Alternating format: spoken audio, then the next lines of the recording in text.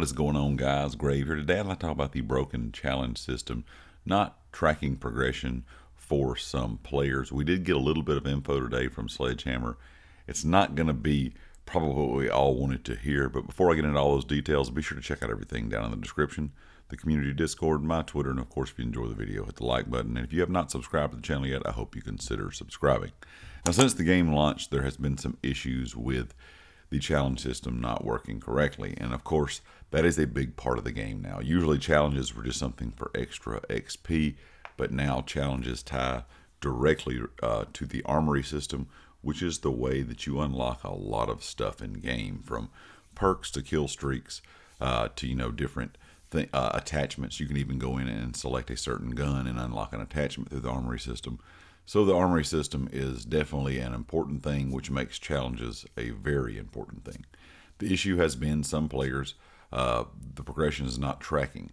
Now, I had that issue for the first day, then all of a sudden mine started working. I'm not sure why. Mine have been working every day since release day, but there's still a ton of players in the community that have had an issue with it not working since day one.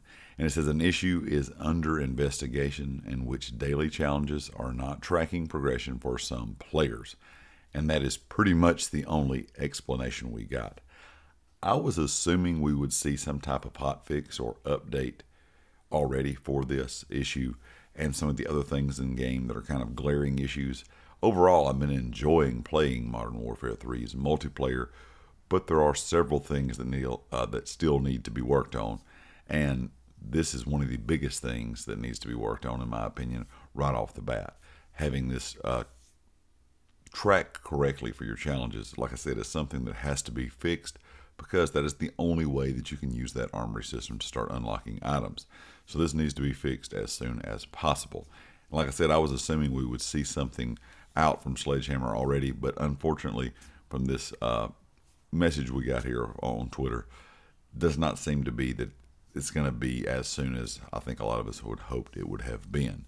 But anyway, leave me a comment. Let me know if your challenges are working or if they're not working. And of course, if any information about this comes out in the next few days about this being fixed, I will make another video for that. And I'll catch you all next time. Peace.